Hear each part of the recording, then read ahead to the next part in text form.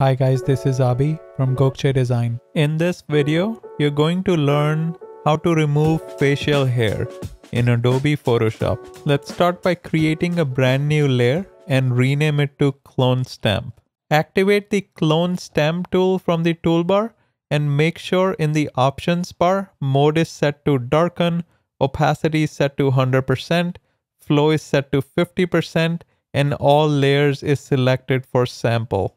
Zoom into the image, then hold the Alt or Option key and your brush pointer will turn into a target. Click on an area that you like to clone, then start painting on the facial hair. Use the square bracket keys to control the size of the brush and make sure to use a small brush. Use the Alt or Option key often to resample every time there's a change in the skin tone. Remember, since the mode is set to darken, only the pixels that are lighter than the sampled areas will get affected. Finally, let's look at the before and after images.